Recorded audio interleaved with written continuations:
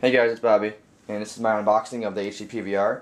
I just got it today. I've been using my friend's for a while, and I figured out what's wrong with his TV or his PSP setup. Why it wouldn't work on his, but it would work on mine.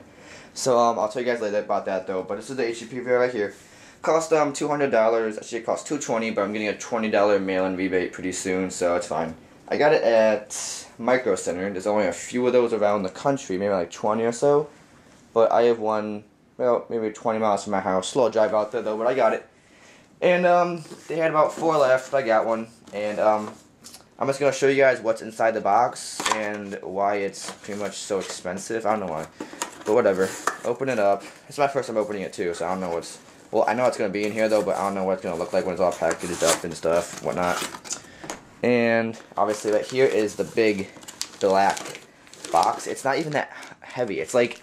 Only heavy part about it is the actual plastic. It's not even like it's probably like hollow inside. I swear it's not that heavy at all. But little tape right here. Open this up.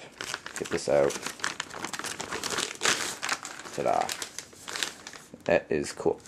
Now I don't use these at all. This is the power button right here. Side, side, bottom. Back is where all the stuff is. The good stuff. I'll show you guys all the cords though. The cords are obviously in here too, and you have to buy actually an extra cord. So before you guys get this, or when you get it, make sure to get the other cord. I'll show you to in a second. This is for pretty much you fill out all of these and these two, and maybe these for like the audio and stuff. But I'll show you guys how to set it up in a second. Put this off to the side, right on my table over here. Well, I had it before. And okay, back to the box. This is probably the power. I'm guessing. I don't know. Okay, yeah, this is just the power cord. Takes up, it's pretty wide, so it might take up a few power outlets, or if you have a big one like me, power surge thing over there. I have every single outlet in my area over here occupied, because I have so much shit. And I just got it a few days ago. Cold fire extinguisher in case my things burst into flames. I saw an infomercial on that, like Billy Mays and stuff, on that one TV show. I got it. My mom got it though, but let me just plug this in one sec. Hold on. Okay. And then, is it dark in here? Oh, okay. And then this is just the USB, which you plug into the computer. This goes in the computer. This goes in the back of the PVR. Toss it over there. Now this is the big wire that pretty much. Look at that shit new. This is humongous right here. This is humongous. This goes into your TV. Actually, wait. Yeah. Pretty much, it doesn't matter which end, but this goes into your TV, let's say, and this goes in the back of the PVR. Now, I'll show you guys what to do and how mine is set up. Wait, this is one more wire. This is for like a remote. Mine didn't come with a remote control, but I bet you like I don't even use the remote control at all. But oh yeah, the manual, blah. If you watch this video, obviously not gonna need that. And this is wait, and then there's a CD. CD installs pretty quick. You have to turn off it. You have to restart your computer about 2 times actually, so it's weird. But I'm going to obviously take my camera out of the stand. Okay. Now this is my setup over here, Xbox and PS3 over there again. Now this is it right here, and a whole bunch of wires. And the wires that are already plugged in actually, because I bought it for. I'll turn on my light right here. One second. Ow! Just punched it. Okay. This is the back of the TV.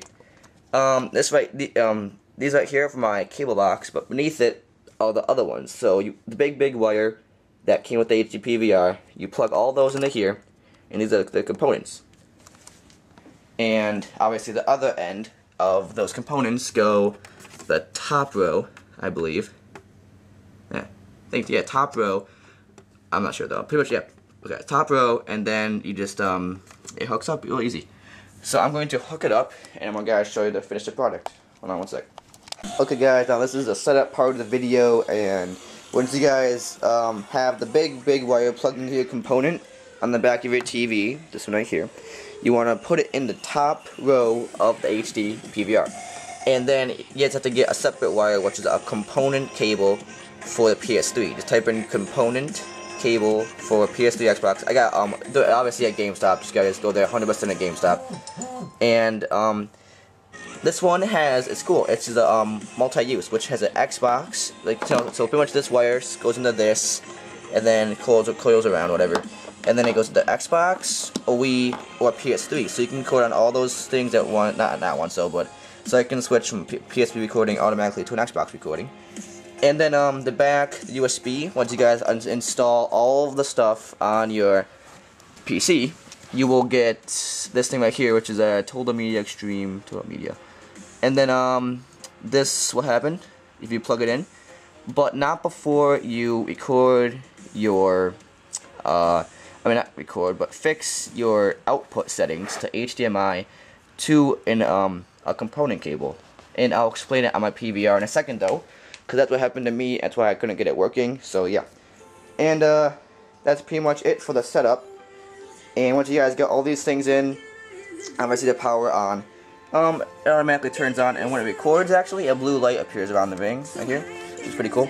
So I'm going to show you what to do, how to set it up on your PS3 and your PC on my hdpvr. I'm just getting turned dark. Okay, right back.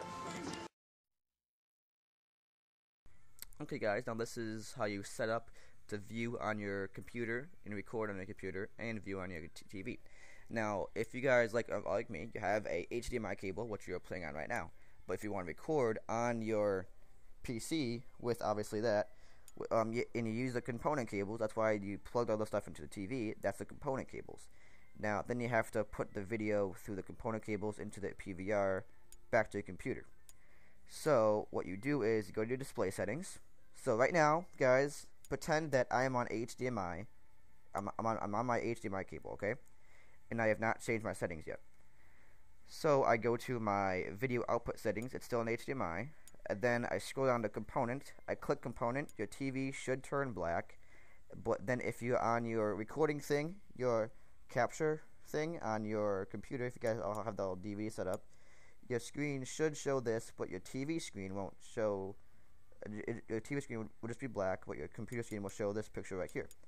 So then you have to change your HDMI channel to your component cable, to your component channel, and then this should pop up, and it should be a lower quality. It should be like this right here, but then you can just scroll down to whatever TV you have. Like if you go to 1080p, mine's not 1080p, so if I click 1080p, it'll just turn black. But if I go to 1080i, it'll do this. Very good quality. Same as the HD cable, which is really good. And then just do this, enter, and then we're done. And you can record both in HD and play in HD. So it's a win-win, right? And this is the quality also. It is. So you guys want to be like this, good quality like this, very good quality. And that's pretty much it. So thanks guys for watching. Post any comments you guys or questions. I will answer any question that you have about this video that relates to the video. And I'll answer it, because I had a problem setting up my PVR, but I figured it out, know what to do now. I'm an expert, so please leave a comment and like the video. Thanks.